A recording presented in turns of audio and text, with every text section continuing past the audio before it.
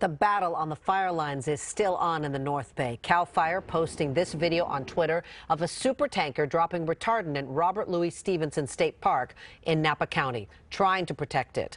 The fire destroyed hundreds of houses and businesses. That map, released by the city of Santa Rosa, shows the extent of it. Yellow means repairs are needed. Red means the structure is destroyed and unsafe to be in. So far, more than 65,000 acres have burned. At this hour, this fire is 30% contained, 242 structures damaged, more than 1,200 destroyed. NBC Bay Area's Jodi Hernandez joins us from Calistoga with the very latest. Jodi. Jessica, downtown Calistoga is finally starting to reopen as folks get the all clear to return home. But this area isn't out of the woods quite yet. But it's heartbreaking. It really is. Eric Streetick spent the morning trying to take in what's become of the property he's been taking care of for the last 3 decades. Nicknamed the Quail Cottage, the Calistoga home was totally leveled by the glass fire. I'm in shock. It hasn't fully sunk in. It really hasn't. It's just almost too much to process. After nearly a week, most people in Calistoga are finally able to come home.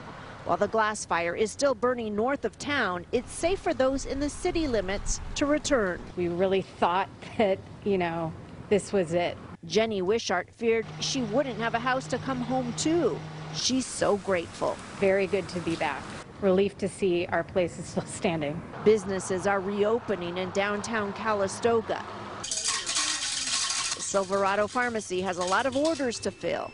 The folks who run it say they, too, feel lucky. We weren't sure if it was going to burn or not, so we just took out the medications that we could save. But a lot of homes and businesses in the area weren't as fortunate. The fire has destroyed some landmark spots, including several wineries and the popular Greek Macedonian Park, where hundreds of Bay Area Greek Americans gather for celebrations.